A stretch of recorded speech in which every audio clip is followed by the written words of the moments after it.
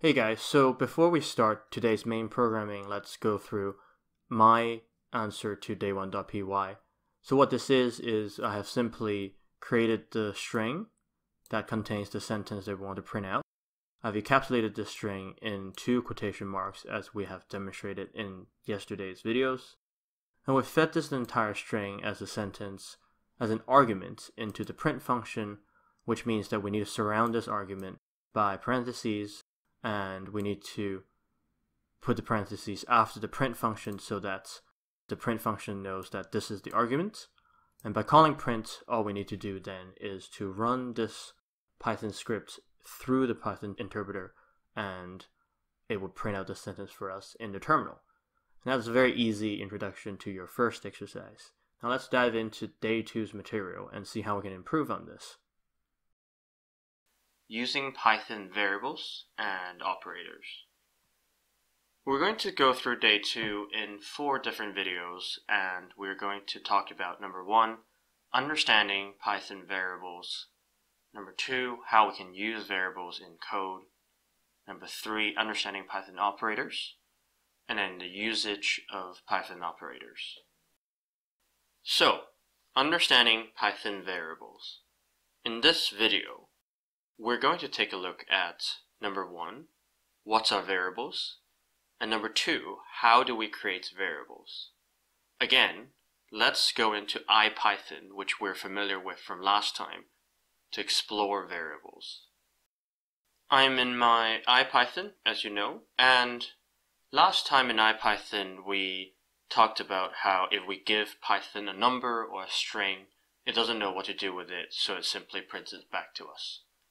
So the first thing to know about variables is what's not a variable. So things like numbers, if we have, let's say, 100, or things like strings, where we are saying, hello world, these are not variables, right? Because they are not variables. So you can't change what a hello world string is, or you can't change the fact that a number 100 is 100, right? So these are fundamental data types, or what's called literals, where it's pieces of information that are fixed instead of variables, or you can think of it as data containers that have variable information inside them. So in Python, you can create variables and use variables by typing anything that doesn't start with a number and doesn't start with a punctuation. So if you type any word that starts with A to Z, you can create a variable. So for example, I can say variable 1, like this, and it would tell me that this variable is not defined, but nonetheless is a variable.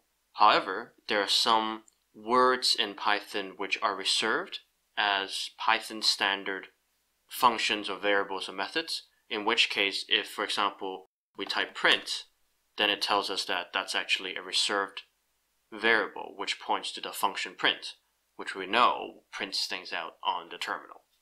So the rule generally is any word, I guess English word or word that begins with an alphabet can be used as a variable, and you can assign values to that variable. But then some names are reserved or used already in the Python standard library or in the Python standard language, which means that you can't use that name as variables.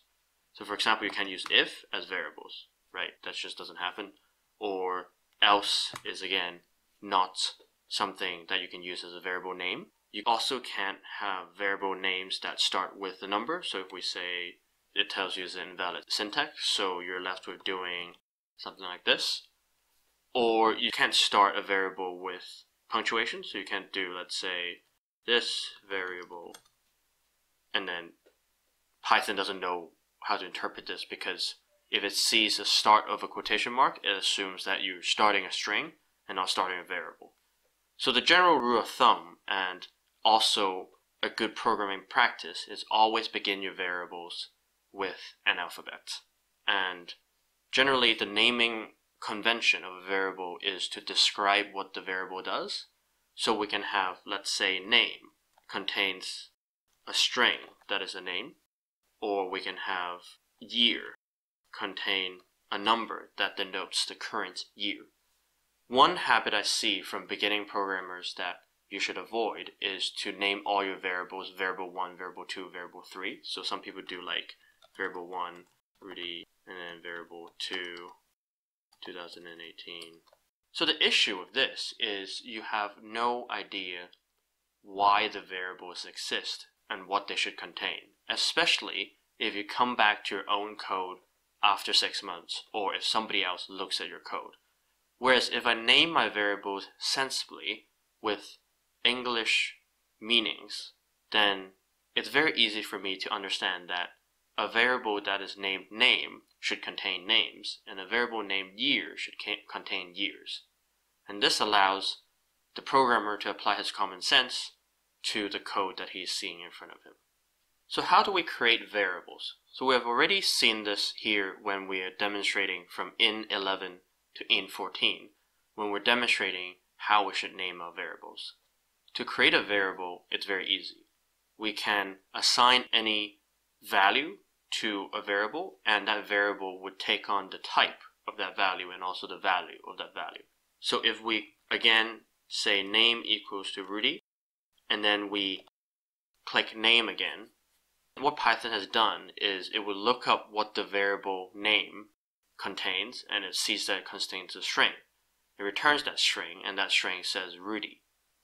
Similarly, we can look at year, and it will give us the number 2018 back.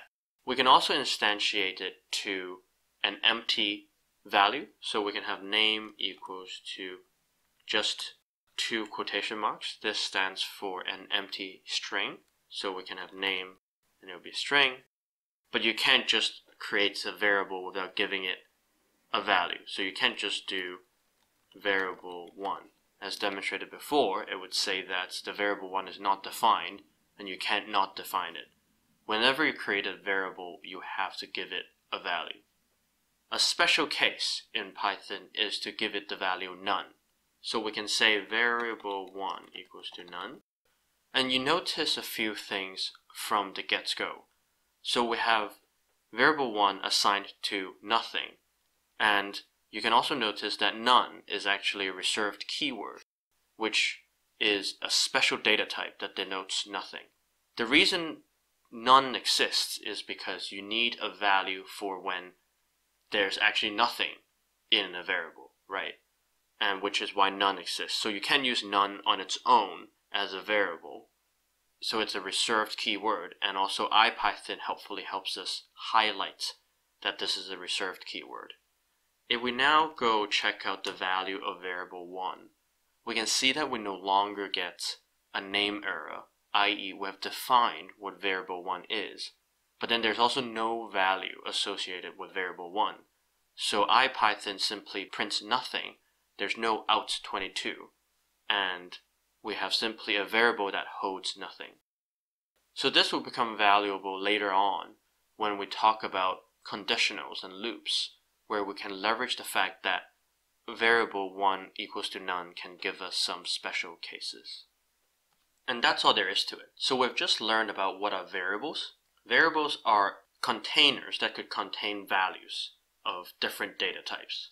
So you can have a variable that contains a number in the data type integer, or you can have a variable that contains a string of words or a paragraph in the data type string. To create variables, we use the equal sign to assign a value to the variable. We cannot not assign a value to the variable, because if we try to use a variable name without an assignment, it would tell us that this variable doesn't have a value, it hasn't been instantiated, and it would give us a name error. However, we can assign a value of none to a variable to start a new variable that is essentially empty. And that's how we create empty variables.